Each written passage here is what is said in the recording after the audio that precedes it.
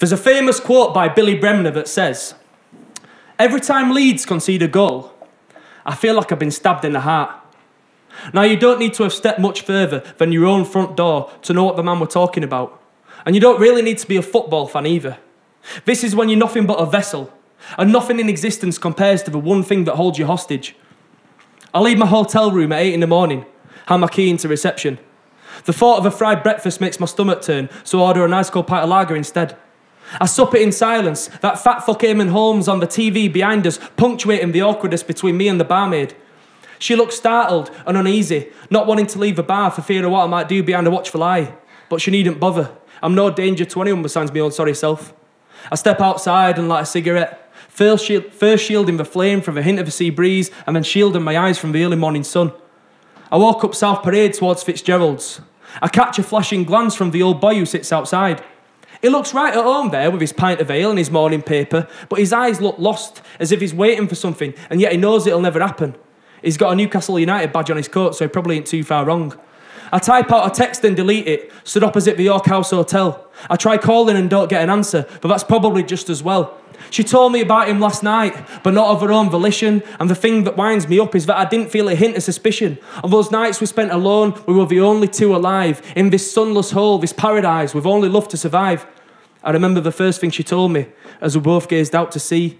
They're all just nymphs and thugs. What the fuck does that make me? I climb aboard the freeway and buy a single ticket. My head rests against the window, which gently vibrates. Waves crash against a slim Northumbrian coast in the distance, and seagulls float around gracefully in ravenous packs. She didn't tell me his name. She didn't have to. It don't bother me in the slightest. His very existence is my moistened Adam's apple, the saliva in my throat that's ready to retch at any given moment. I think of all those nights when she told me that she was crippled by her loneliness and that she felt suffocated and buried alive whenever she contemplated the future. When she told me how scared she was and how nobody would even notice if she necked a bottle of Bombay, leaping from the pier, never to be seen again. And all the while I believed her. Christ, I even cried for her. And all the while she's been texting me and then not answering the phone because he's fucking her in her mum's box bedroom, and then texting me back once he's fallen asleep, telling me that her phone had slipped under the cushion while she was watching TV, or she'd left it upstairs and not realised, or there were no signal in the pub when she was out with the girls. They're the words that she used to describe him. Every single man she's ever met. They're all just nymphs and thugs. You're the only decent one I've seen yet. Well, that was then, and this is now. Now I know the truth. Now I know about him, the other man, the man that holds her, keeps her stowed away in this soulless shithole. And now I'm on my way to win her back. I get off the bus station at Bridge Street. I cut along Union Street to get to Plessy Road. I walk alongside Croft Park where the Spartans play, past the clubhouse, and through the back alley leading to Cypress Gardens. I turn left onto Princess Louise Road and straight across the big green roundabout at Broadway Circle. They're all just nymphs and thugs. I walk past the broken cash machine. Further down Princess Louise Road, I turn left onto Newsham Road. This is where I start to feel sick. My heart begins to palpitate. I find it hard to breathe. I light another fag. A lengthy queue at the bus stop scowls and observes, confused and concerned, disgusted but reserved, fearful maybe, but they needn't bother. I'm no danger to anyone besides my own sorry self. I reach the Co-op on the corner of Southend Avenue. Try calling her again, but no answer. I send her a text, telling her to expect a knock on the door. My throat retches, and as I double over, I leave nothing but beer and bile in the bin. I turn left onto Wordsworth Avenue.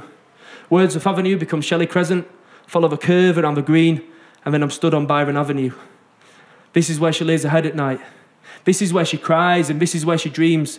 This is where he holds her close, and where she's used me as a counsellor and a therapist, always there at the end of the line just to make her feel a bit better about herself. And whilst I'd been building as a future, this is where she dwelled on nothing but the past. She told me she was scared of the future, but I was going to make it better. It was outside that clubhouse when I thought I'd stolen her away, beside the lamppost and the bushes, safe from all the disarray. And I told her, it's never enough for me just to know you're nearby. But her shoulders were hunched. She couldn't look me in the eye. This was tension that she carried, not the usual mystique. And then her lips became a blade, and the beautiful was bleak. And that's when it hit me.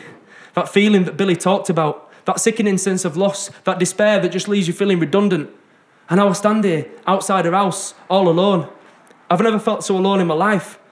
And I can't help but thinking, maybe she's lying. Maybe she's scared that I'll fall short and she'll end up even worse than she was before. Maybe she's just shacked up for a fortnight with a local loser, hoping I'll leave her alone and it'll scare me off for good.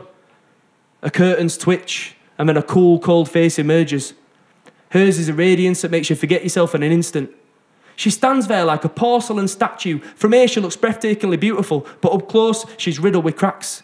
A front door flies open and he's frog marching towards. They're all just nymphs and thugs, and these girls are their rewards. I use every muscle in my body to stay here standing still. One half is fucking petrified, one half's inclined to kill. He measures me and sneers, and it's almost like he's pouting. She's still inside a bedroom, crying now and shouting. The neighbours ponder my demise or ITV, and then he breaks my nose like you might make a cup of tea. And as he beats me, I fall towards the floor. I kiss this bed of concrete, lie begging him for more. This sends a wave of rage to his Neanderthalic brain, but for his woman that waits above, this is a fraction of the pain. He finally stops, he spits and takes a breath. He leaves me defeated, an inch away from death. He walks inside and I just crawl towards the curb. Like a dying dog, I'm graceful, not wishing to disturb.